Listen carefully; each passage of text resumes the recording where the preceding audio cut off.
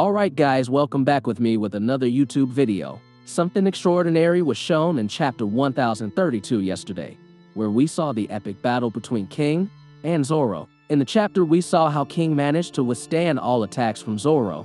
For example, he defended against Tatsumaki's technique by using his wings as a shield. In fact, King was also not injured or exhausted in the face of Zoro. But before we start this video, please smash that like button. And if you haven't subscribed to this channel, please subscribe and click notification bell, or you will miss future anime videos.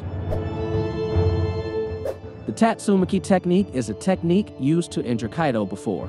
This is the big question for Zoro, and also the fans, about what King really is and how he can be so strong. Even in chapter 1032 yesterday, Zoro asked if all of King's power came from his Zoan dinosaur power. King himself didn't dispute this, but he went on to say that his level of power was far above that of a dinosaur Zoan user, and maybe even a dragon. This is what then raises the big question.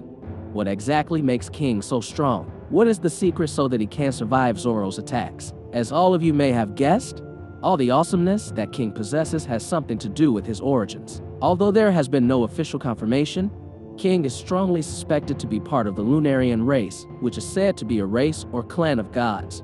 There is an interesting thing about this King character. Although Zoro said he had never seen King fly in his human form, it is possible that he had done so when fighting against Sanji, who was trying to protect Momonosuke. What's also interesting about King is that if you pay attention, when he is in his hybrid form, no fire appears on his back. However, when King returned to his human form, the flames on the back of his body reappeared. Does that mean that the flames on the back of his body have a big influence on King's strength or defense? It could be, as explained earlier, that the Lunarian race is a race capable of controlling fire. It means that fire becomes a part of them. It's not impossible that the fire in King's body is connected to the increase in his strength and endurance. When the fire on the back of King's body appears or lights up, then King will be a figure that is difficult to beat, as shown in chapter 1032 yesterday, where Zoro looked very difficult to face King. If indeed the fire is the source of power, or the source of the increase in King's strength,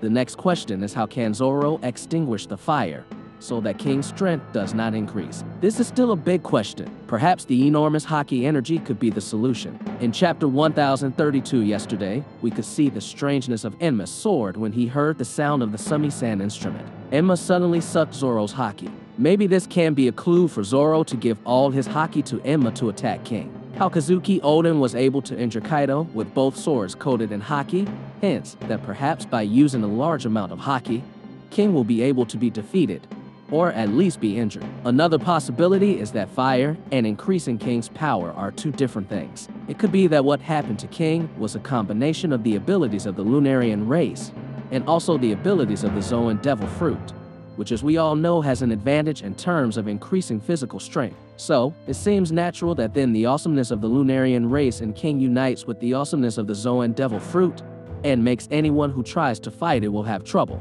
as Zoro is facing now. What do you think?